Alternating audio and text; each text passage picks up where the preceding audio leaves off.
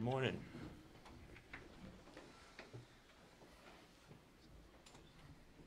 I think we can get started. Questions? You guys mentioned in the press release that, with the Donovan trade, you have a plan for what the future of this team looks like. And I guess my first question is, can you describe that plan in more detail, and how long does that plan go in your mind? I'll let you go, Justin. It's good to see you, Andy. Good to see you too. Appreciate the question. The biggest thing for us was opening up a window to compete for a title. And give credit to the ownership, the organization, the community, and the support that we've had over the last 3 years as we basically put every resource towards trying to accomplish that, and we fell short. So in the NBA life cycle, this was kind of a touch point for us to make a pivot.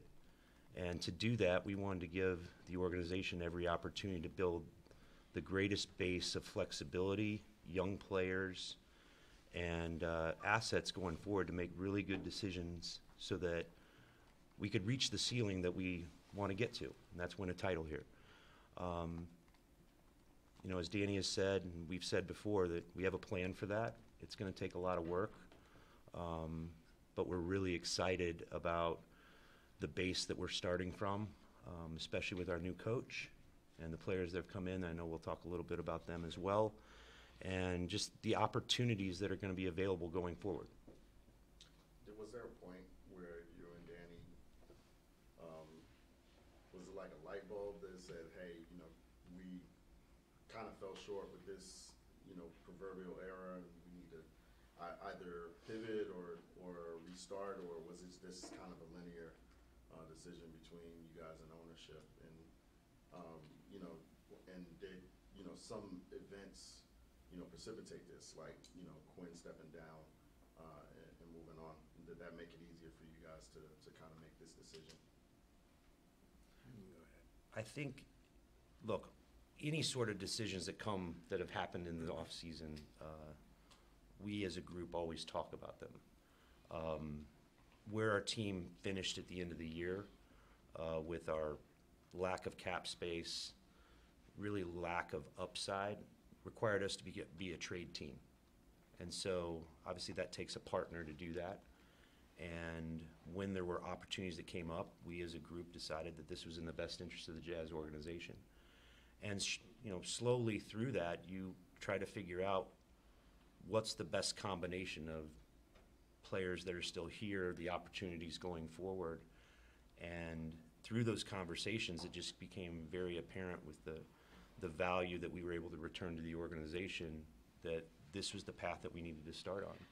Certainly, as I said before, previous results, kind of told us who we were. And it wasn't just a one-year thing. This is a good 3-year period that, we won a lot of games, had a lot of success, but we were tapped out from a potential standpoint, and we needed to reset that.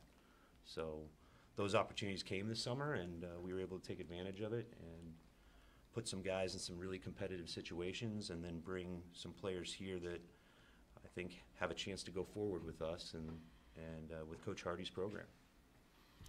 When I came in mid-season, I had obviously followed the Jazz from the outside before I got here in December, but I wasn't sure how good the Jazz were going to be, and I was curious and optimistic.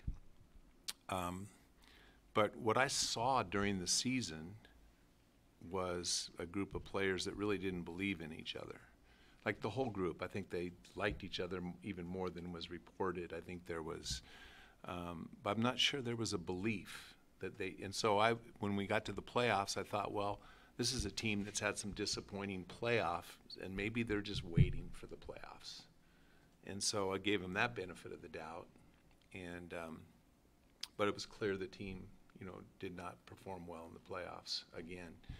And so I think that collectively, that was just, me coming in from the outside, but that was a little bit what the view was internally even before, I made those own assessments. But Yeah, this was something that we discussed internally between all of us, and I think it was unanimous that this was the direction we needed to go. Even though we're now less than, a month out from training camp, Donovan gone, Rudy gone, Royce gone, is it fair to say that at this point you're still having conversations in terms of Mike Conley, Bojan Bogdanovic, Jordan Clarkson, veteran guys who might be of more use to, a contending team than a rebuilding one? I'll say this, Eric, it's our jobs to continue to have conversations every day on our team. What I will say is that those veteran guys that you mentioned are really important to us here. I know the team has a chance to look very, very different than the previous iterations that they were on, but all of those guys are high character leaders, people that enjoy being here in Utah and love the organization, love the community, have made roots here. So there's value to that. Our jobs are to put, the organization on the best footing, and that can include those veteran guys as Coach implements his program. It's going to be a culture of hard work. They all have leadership qualities, mentorship capability, and we're happy to have them and continue to help our team grow. In the event things come up, as I told you guys, Danny and I told you in our availability with Rudy or anything else, that conversations, everything's so fluid in the NBA. So, but the team as it is right now, we've got a great open gym going on. A lot of those veterans are here right now, and all along with our new players, and there's just this really good vibe and excitement in the gym. I personally am really, really excited. I know Danny is too about this direction, and there are lots of situations where it includes them as well. So they're obviously guys that are used to winning and want to win at a high level, and now knowing that looks like going in the rebuilding phase, do you get a sense from them that they're willing to, if no opportunities for trades come up, that they're willing to stay here and lead like you're saying, even though it's not necessarily a high winning situation anymore? I think all three, all of the veteran guys, and including some of the guys that we've acquired, have really enjoyed being here. I think they really like the city, the state, the organization, what Coach Hardy's bringing with his staff. And so, it's a really good work environment. It's a really good place to come to work, and with people that they know they're cared about and valued, and that they care about us too. So those conversations continue to evolve. We've continued to be in touch with them directly, their representation. Obviously, there's been a lot of change this summer, so it's natural for us to have those conversations. But there's nothing definitive in the NBA. 12 months is an eternity in the NBA. So we'll go on this journey together. But they've enjoyed being here, and I've enjoyed having them here. I think Go ahead, Dan. Go ahead. you do have 17 guaranteed contracts, I believe, on the roster now. So something has to change between now and cut day. How to attack the trade market or attack that in the next month? So, yes, your math is good, Andy. We have 17 contracts. Right now, we can have 20 on our roster. At some point, we're going to have 15, not including two-ways. So We're not trying to add more, though. Exactly. So we'll have those decisions to make up, and that'll be in combination with our staff and coach. And then certainly, there are always conversations going on with teams as they try to tweak things as the preseason gets started or other things. So we'll see how it goes. But obviously, those are some decisions that are coming up here in a few weeks. Dan, you made the comment a moment ago that it was a group of players who didn't believe in each other. It was a team that had playoff scars, and clearly those scars kind of ate away at them.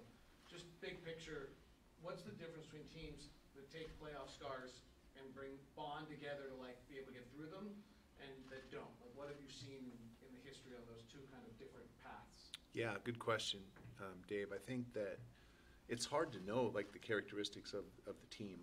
I think winning and confidence in one another and earning the trust and being reliable in one another. Obviously, this team had a lot of really good players. And also, it's the competition. the competition is fierce, and it's hard winning. It's hard winning playoff games. That's not an easy accomplishment. And so, but just believing that you're better than the teams you're playing, which, we have a great respect for all the teams that we play. But so it just might be that the talent isn't there in their minds. It's not a lack of character. Like, I believe every one of these guys went into every game believing they were going to win. Don't get me wrong on that. I'm just saying, like, when adversity hit, the resolve you can see in a team that has a true belief in having each other's back, or a belief in one another, where the team had, I think individually they have resolve. I just don't believe that collectively they did. And so we'd see a lot of players trying to do it on their own, as the belief in one another wasn't as great as teams I've been on and around that I've seen. So they're certainly not the worst team. I'm just saying, like, I just didn't see that they thought that they were what some of them might represent, that we're a championship caliber team. I'm not sure I was believing it by the end of the season. It appeared at one point that the plan was to build around Donovan moving forward. If that's true, what changed to make him available for trade? So, being made available or not is kind of like I go back and forth with all of you guys about that. It's more just the conversations. I think, and these were all collective conversations that we've had with ownership, with coach, with our front office group. You have these conversations, and there's a return, and you start balancing what you can acquire on the market in return for perennial all-star players. We've traded 2 of them this summer. That necessitates us to make a decision for the organization that is hard. I mean, you've got really good players, but you also have a timeline you want to open up with a maximum window. And, people become free agents, they have a chance, but the return this summer, when players have multiple years on their contracts, you kind of make a collective decision of, like, well, do you, do this now and get on with it? Or do you, hey, not sure about the likelihood of being able to keep this core together for the next 5 to 7 years? Who knows? Because it's not in a team control. That collectively we made the decision to get on with it and do these deals. How good is the talent in the 2023 NBA draft? We're going to see. I mean, We think it's better than yeah. this past year's draft, but I'm not sure how to rank it against historic drafts, but I think it's better than last year's draft. I think 24 is better than 23 even, but that's pretty premature to start judging 16 and 17-year-olds. let you know in about 3 months. But yeah, I mean, so you'll see different reports on the quality of the draft, and when there's certain players historically, those drafts always get blown up, but sometimes it's just the top player in the draft or the second player in the draft. But it's hard. It really is hard to judge that at this early stage. You've clearly prioritized draft picks in 2027, 2028, 2029. For some of the fans, that may seem so far out not to worry about. How do those picks fit in your overall vision for building a team? So I think we have the most unprotected picks under control until 2029 in the league. What those picks represent is not necessarily, oh, you're going to keep them and just select them.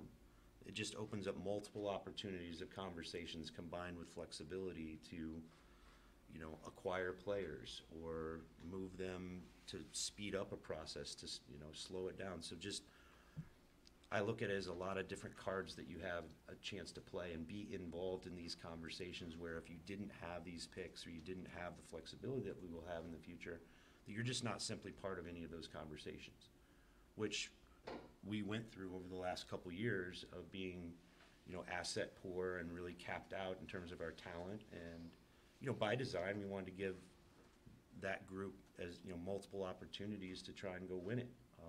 When it became apparent that there was a ceiling and an expiration date to that group, this is what you do so that you can be a part of those conversations. No matter how you can, now we can build a team with multiple ways. It's not just the draft, it's not just free agency, it's trades as well. Is there a model from previous franchises that have gone this route that shows you the best route, or are there pieces that you've learned from other franchises that have gone this route that you're pulling off? That's a good question, Dave. I think that there's a lot of ways to do it. There's not one way. There's not one model to follow. A lot of franchises have had great success and failure by just losing and drafting and continuously. That's not our intention. So I'm way too old for that personally, but I think that yeah, we'll just being ready, just being opportunistic when opportunities come. We have assets, like you said, for many years down the road. I think incumbent, Dave, I would just add on, is that the ones that have gone through and opening up new championship windows, they've gotten a lot of decisions right. No matter what, whether it's a trade or not a trade or a draft pick, and the work is on us to get those decisions right. And to have some good fortune. Yeah, a little luck. There's been some draft analysts that said that as long as you're in the lottery for this coming draft, you're going to get a good player. Is that how you guys feel? I know you said it's way too early to know for sure, but do you guys feel this similarly there, that as long as we are somewhere in the lottery, we got a chance of getting a really good player?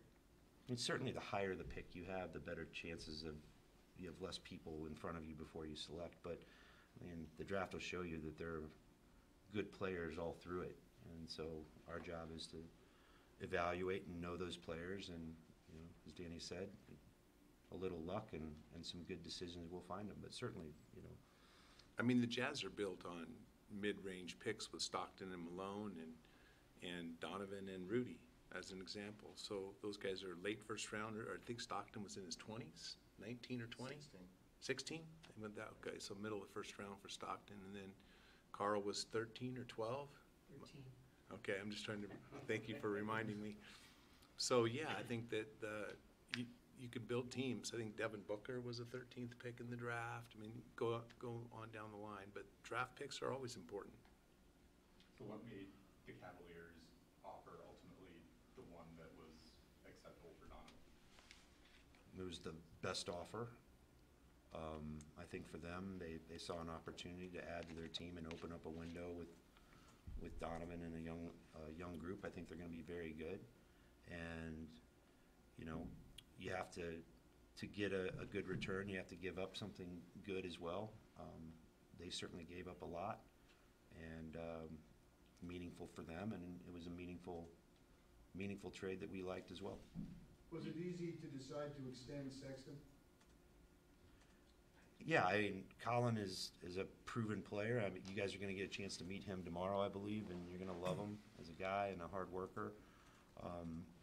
We wanted to, at his age and his already current production, the opportunity for him to be with us, through this stage is really good, and hopefully, many years beyond.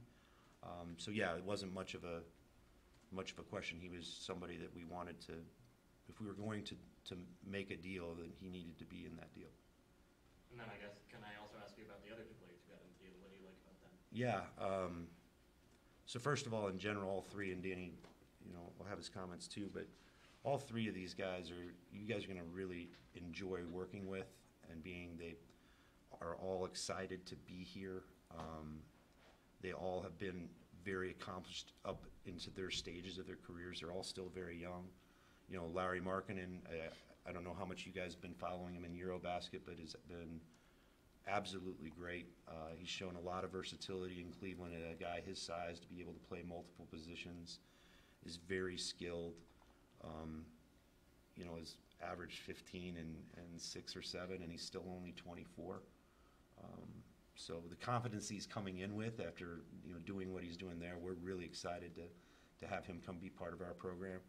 Colin, maybe a little bit more known as far as his accomplishments the first 4 years of his career, coming off an injury. He's completely healthy and has a chance to continue to grow. He's only 22. And then Ochai Agbaji, was the most outstanding player in the Final Four, another national title winner, has gotten better every single year. Profiles really well athletically and his ability to shoot the ball. And his character and hard work, his work ethic, I think will translate very, very well with Will in his first year here. Are there specific characteristics of players that you hope to be adding over the upcoming years? Good players, David. Talented, good players. Good question again, Dave. Not really. 2 for 3. 2 for 3.